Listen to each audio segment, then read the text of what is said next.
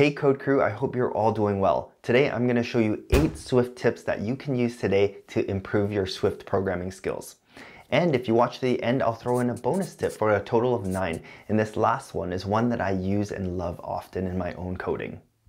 Now, some of these tips are going to help you be more efficient.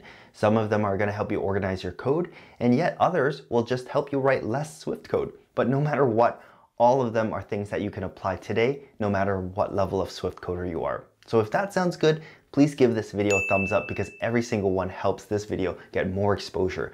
So thank you, and I appreciate it. All right, without further ado, let's start with number 9. Number 9, optional binding where the name of the constant is the same as the name of the optional. In this statement, my car is an optional, and we're checking my car for a value before printing out the actual name. Instead of doing this, did you know that you can instead write it like this? So here, the constant name is the same as the optional name. And that way, inside the scope of the if statement, you can simply refer to my car for the actual value. Less variable names floating around means less confusion and code that is easier to understand. Number 8, the nil coalescing operator. And here's that my car optional again. In this piece of code, we have a variable called car name. And depending on whether the my car optional has a value or not, we want to either assign the actual value or a string called NA into car name. You can use the nil coalescing operator to shrink this down to something like this. That double question mark is the nil coalescing operator. And if the optional is nil, then it'll take the value on the right hand side of it instead of the actual value in the optional.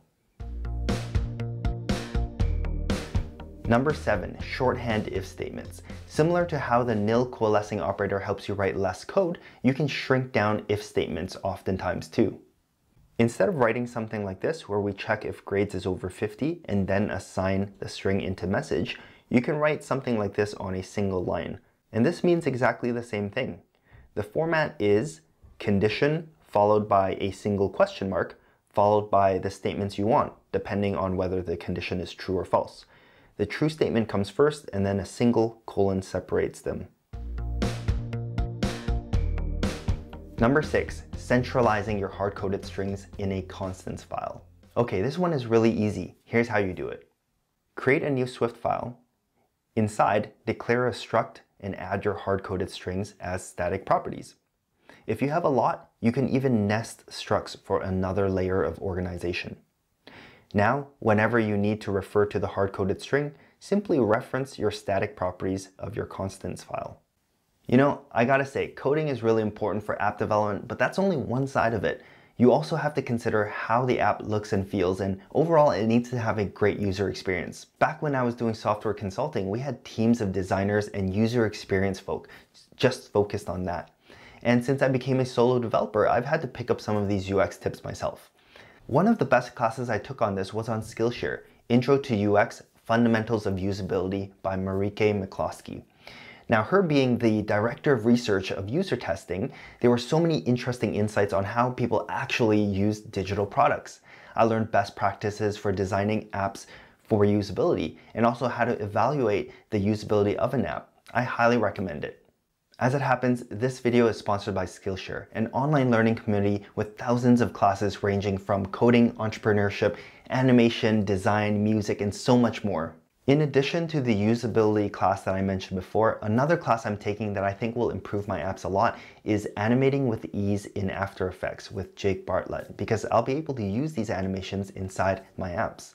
The thing I like about Skillshare is that it's really affordable. It's less than $10 a month with an annual subscription. There are no ads, and they're constantly adding new premium classes. Right now, Skillshare has a special offer for our code crew here. The first 1,000 people to click on the link below in the description will get a 2-month free trial of premium membership. You can use it to explore all of the classes that they have to offer, so definitely check it out and take advantage of it. All right, with that said, let's go on with our countdown. Number 5, Pragma Mark. Now this tip has to do with organizing your code. If you take a look at this example, it's hard to tell what these methods do, especially with such bad method names. However, using Pragma marks, we can at least separate them into sections. Here's how you do it.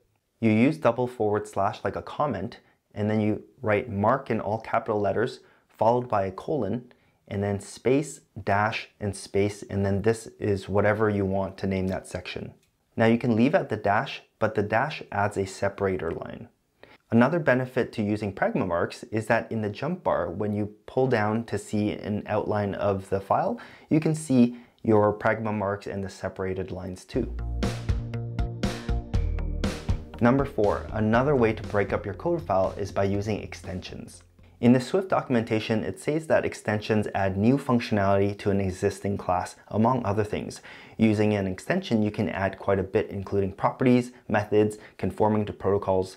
So if it logically makes sense, you can create an extension for your class and move part of the code to the extension instead. For example, oftentimes when I'm working with table views, I like to move the code which conforms to the UI table view data source and the UI table view delegate. I move that code into an extension for the view controller, just to separate it out with the other code. On the other hand, you can also use Pragma Marks, which you just learned about. Number 3, default values for parameters. If you have a method where you want to provide an option for a parameter, you can use a default value for that parameter. For example, in this method that makes ribs, you can pass in the sauce you want, but if you don't pass it in, then it's barbecue by default, which is fine by me. Number 2, computed properties. Do you sometimes have methods like this for simple conversions or calculations? Well, instead of a method, you might be able to get away with using a computed property, where the value of that property is calculated on the fly. So instead of that method converting liters to milliliters, you might have a computed property that looks like this. All right, number 1, the final tip and also the bonus tip. You can easily improve compile time and app performance by using the access modifiers final and private for your classes and properties where it makes sense. If a class you're creating doesn't need to be subclassed, then mark it as final. If you're not sure, you can mark it as final anyways and just take off the keyword if it turns out you need to subclass it. For properties, if they are only going to be accessed within the code you write inside that class, then mark it as private. Alright, so that was 9 tips in total that you can use today to improve your Swift coding. Now I want to turn it over to you. Which tip are you going to use in your next Swift coding session? Let me know by leaving a quick comment below, and if there are some other tips that you think would be helpful to beginners, let me know in the comments below as well. Lastly, if you like this video, please give it a thumbs up and don't forget to subscribe if you haven't already. Thanks for watching, stay safe, and I'll see you in the next lesson.